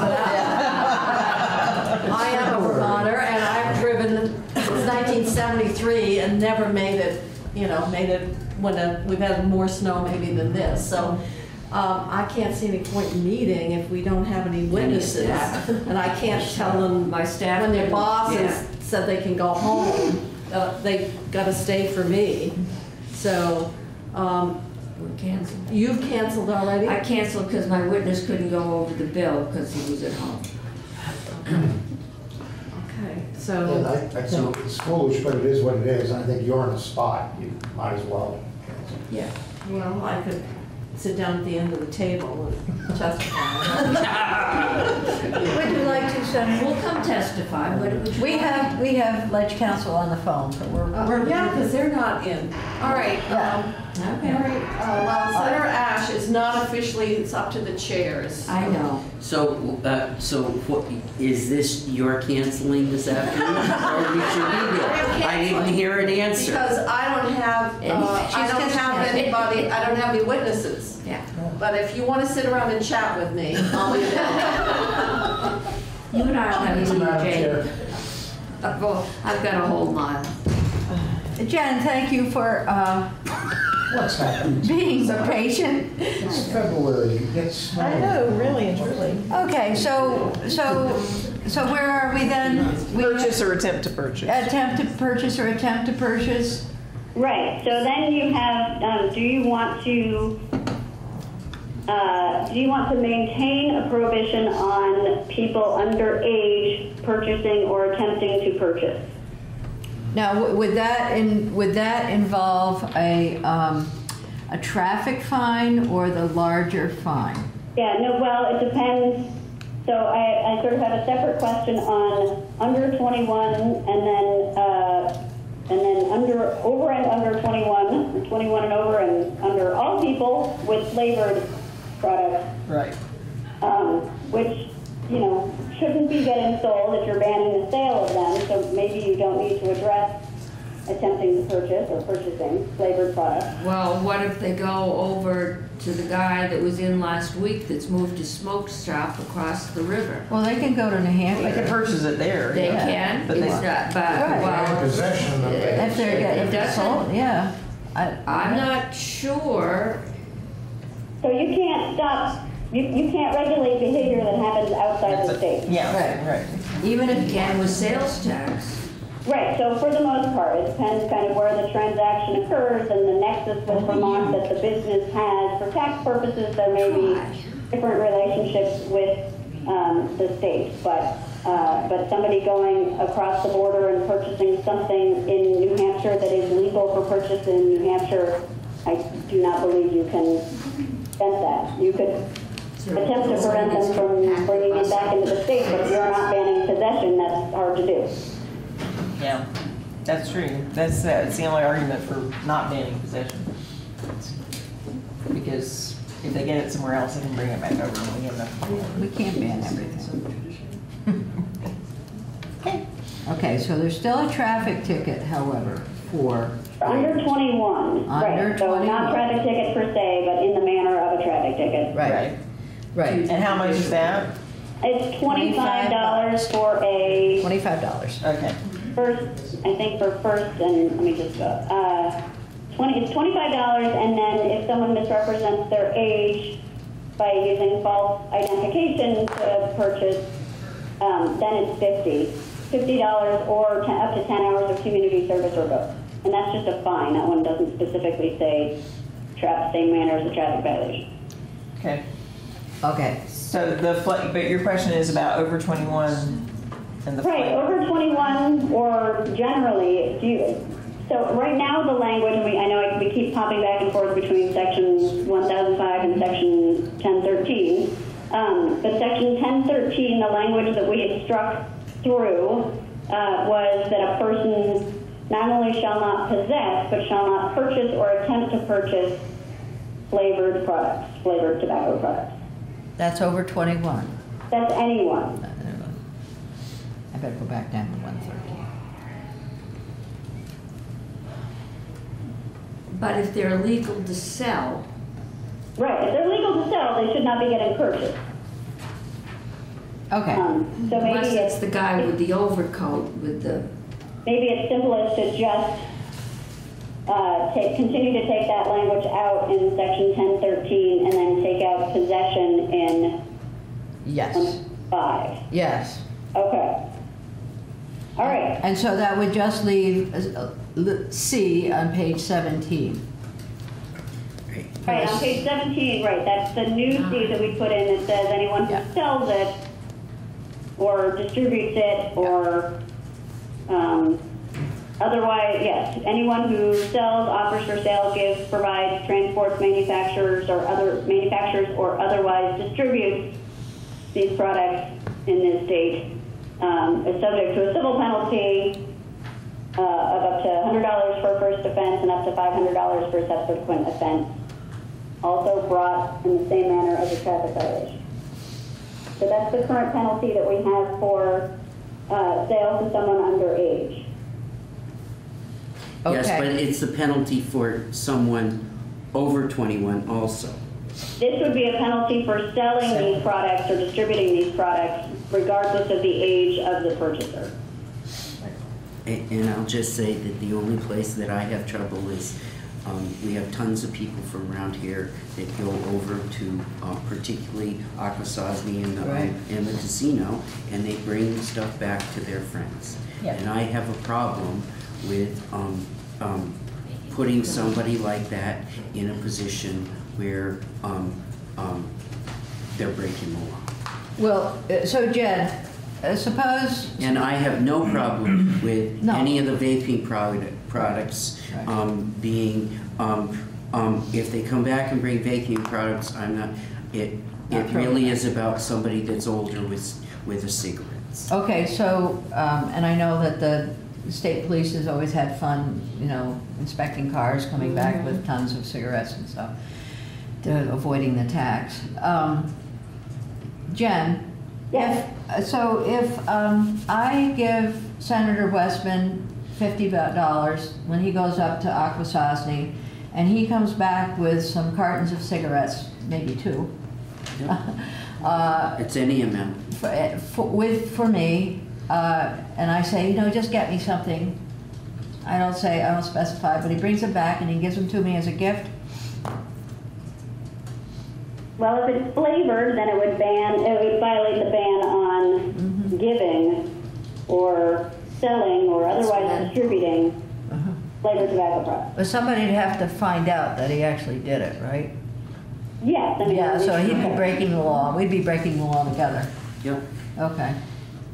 But that is currently what happens with contraband tobacco products at a lower cost.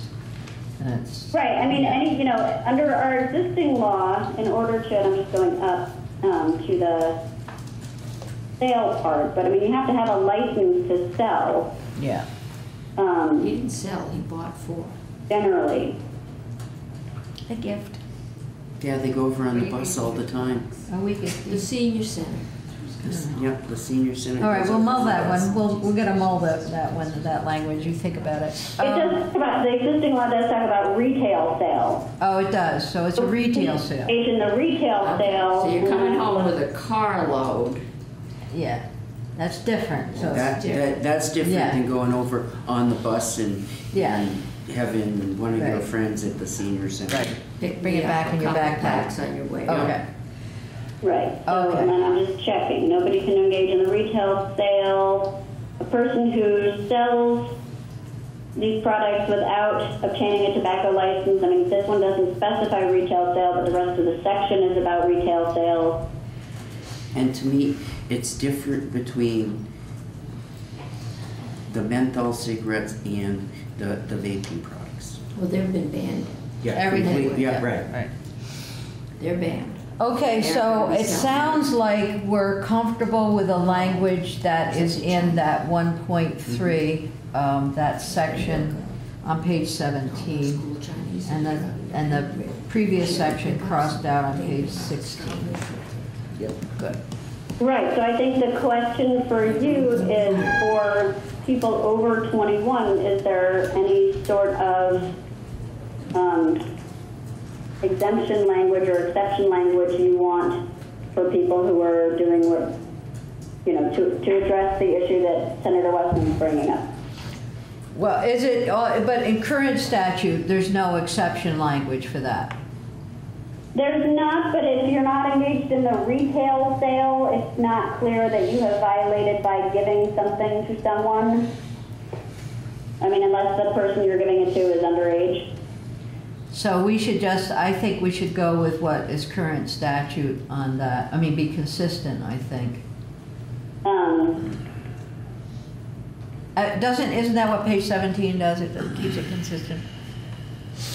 Well, page 17, let me get back there. Page 17. No, I'm not confused on that. Sorry. That's When you say page 17, are you talking about? That's the retail sales.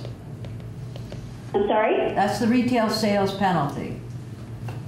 Well, it's not a retail sales penalty. It's a penalty for any person who sells, offers for sale, gives, provides, transports, manufactures, or otherwise distributes. Mm-hmm. And that's consistent with what? That's not the same as the retail, just the retail sale. But is that consistent with current statutory language on tobacco only? So under current law on tobacco, it says no person shall engage in the retail sale of tobacco products, tobacco substitutes, or tobacco paraphernalia in his or her place of business without a tobacco license. No person shall engage in the retail sale of tobacco So why would you substitutes. take out the give or provide? Why don't we just go with that language for everything else? Because I think that economic development can also struggle with this. And that gets rid of the give or provide. Yeah, that gets rid of the give or provide, and it goes along with retail sales, which is what we're really trying to limit. Is get rid of sales. Yeah. So you would change it from a person shall not do all of those things on page 16 to a person shall not engage in the retail sale of? Where are you? Yeah, on page 16, line 16. Right. Yeah. Okay. Yeah, I think we're trying to stick with what is current statute. Okay. And because I think it makes a lot more sense. This could become overly prescriptive and difficult to enforce. Okay. And we may find that we have another iteration of something down the line, and maybe economic development will look at that. I'll ask them specifically for that. I think it solves some concerns that people have. Okay. Okay, so that is, so we're taking out possession from the under 21. We are changing the language for what is prohibited to be the retail sale, and continuing to take out the language on possession and purchase on page 16. All right. Where else were we? Then they have one more. The advocates also wanted to make it clear that that the penalties are assessed on the retailer and not the individual clerk. So they would want to... Not the 16-year-old kid. Yeah, the cash. that's the point. Right. That's the point. So they would wanted to add a definition of tobacco retailer and then impose the penalty on the tobacco retailer. Yes. Okay. The retailer lose their license? I'm sorry? Ask her. Does the retailer lose their license if they're caught selling? They can if there are multiple violations. They can, okay. For a certain period of time. Okay. And then, so that's all of the advocates piece. And then the concern or the issue from the cannabis folks has to do with the dispensary. But again, I'm not entirely, I understand why they would have concerns, but I'm not entirely clear which part they have concerns with, and they are suggesting adding language to the definition of a tobacco substitute having to do with substances sold by a dispensary to registered patients and registered caregivers not being tobacco substitutes. No. And I'm not sure. Oh, I got it.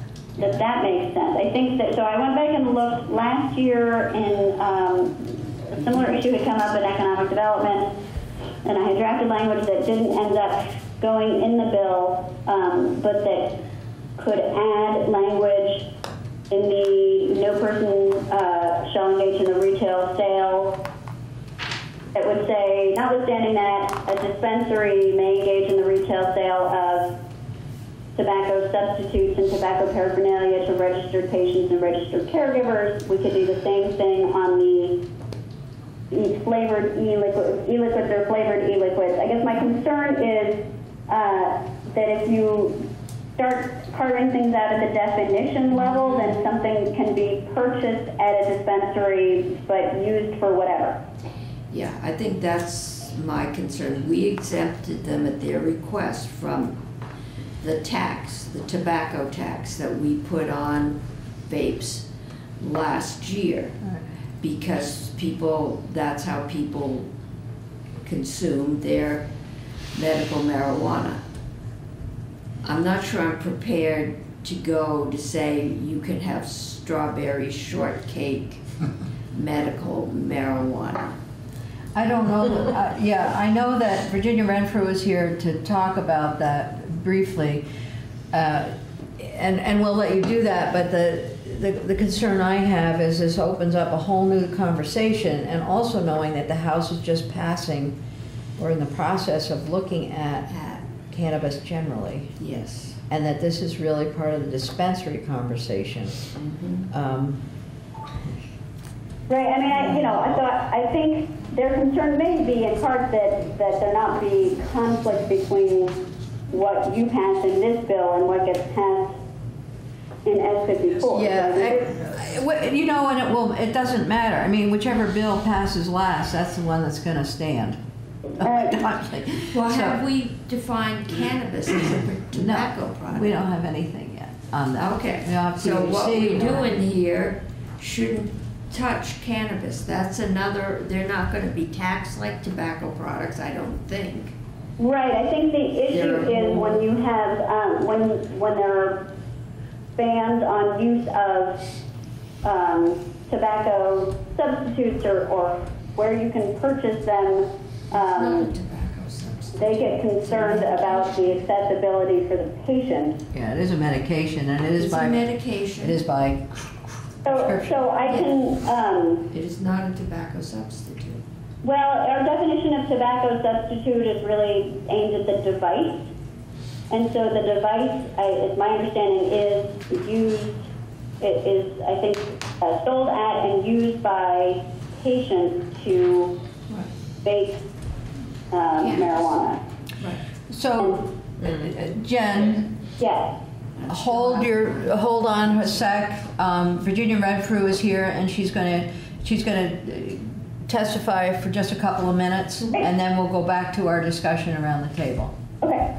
Or designed to develop nicotine or other substances into the body through the, and then if you skip down, it says products that have been approved by the U.S. Food and Drug Administration or other medical purposes shall not be considered to be tobacco substitutes. So the U.S. food has not obviously approved of medical because the federal government doesn't recognize it.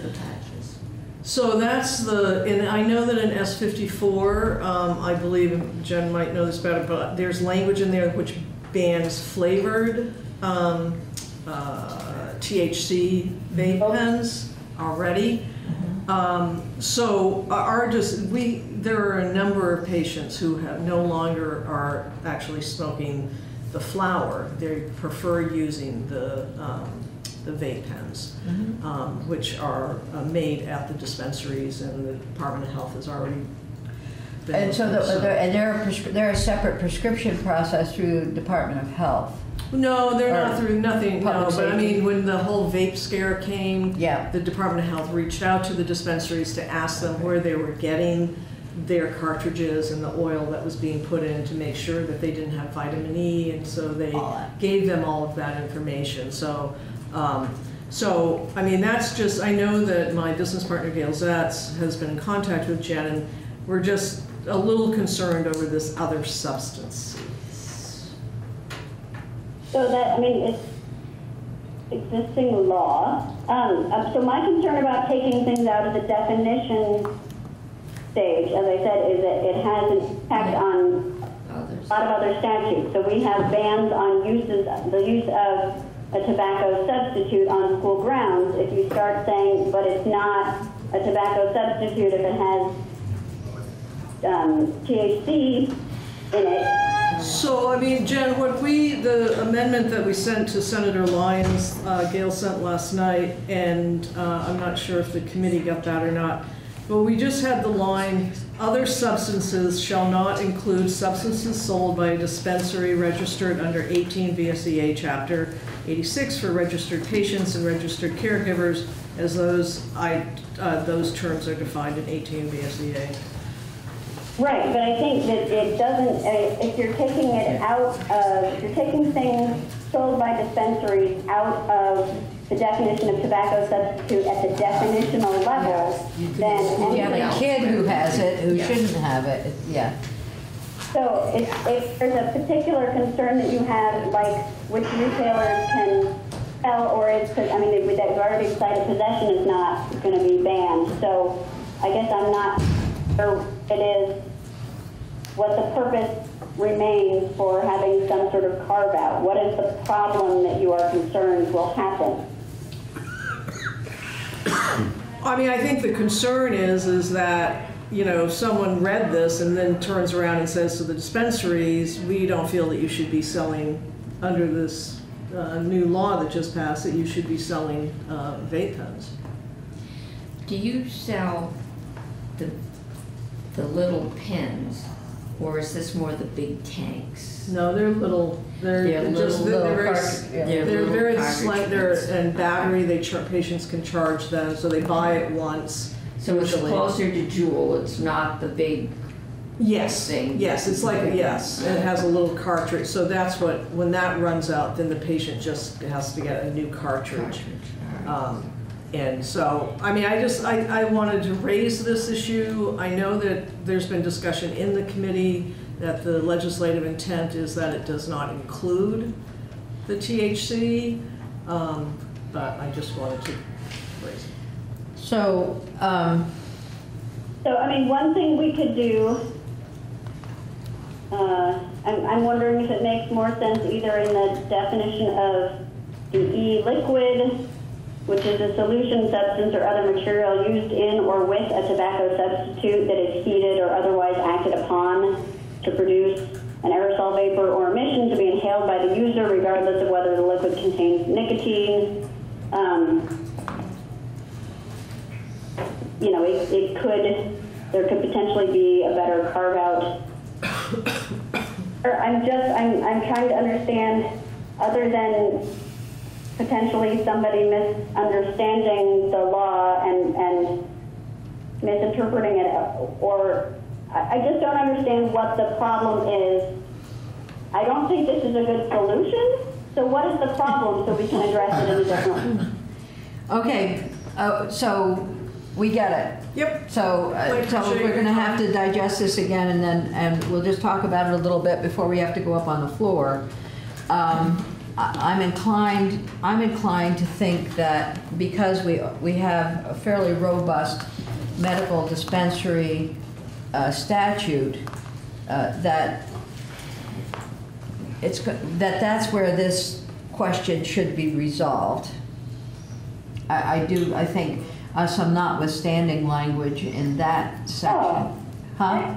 They work. We could potentially put something in title, in that chapter in Title 18. Yes, we could. And, you know, and we do have a bill. We have a bill in House Human Services S.117. So maybe that's when. I'm thinking that it might best be resolved in maybe that bill or the other cannabis bill, and so just some notwithstanding language. So we don't have to get into it in this bill, but at least we're cognizant of it when questions come up. Does that work? I think that should work. Okay, and we can support that process. Okay, good. Thank you. Virginia, I'm happy to help think that through. Okay, all right. Thank you very much. Terrific. Sorry. Well done. Okay, we knew it was there. We knew it was there. It is difficult. This is tough stuff. All right, so now we have Jen. Yep. Can we look at a clean draft, weather permitting? We're going to come back to this sometime next week, and then we can have our clean draft. And I'm hoping that we'll be able to get this bill out. So when you say clean draft, I can certainly take out all of the things we have decided to, clean up from what we did today. Do you want to see the additional changes from today in, bold and highlight and stuff so you can Yeah, we should see that. We should see that. So I will bring you a version that incorporates everything that is currently highlighted the way it is described, and then makes the additional changes that we've talked about. Excellent. Okay. Thank you for being with us this morning. Thank you for accommodating. Oh, no problem. I hope you're in a comfortable chair by the fireplace. Oh, it's good, yeah. Okay. We're with you. That's where we want to be. Yes. Okay, thank you. And Senator Ingram and I might be in touch with you about putting together some kind of a chart or something that's more explanatory on some of the nuance within the bill and with the FDA. So we can talk about that. Okay. All right. We're gonna, Senator Cummings, are you good at hanging up? Am I hanging up? I can't, the little red Bye. Bye. Got it. Good grief. Yes. Thank you all. That was good. I mean, that was actually good. It wasn't bad having her.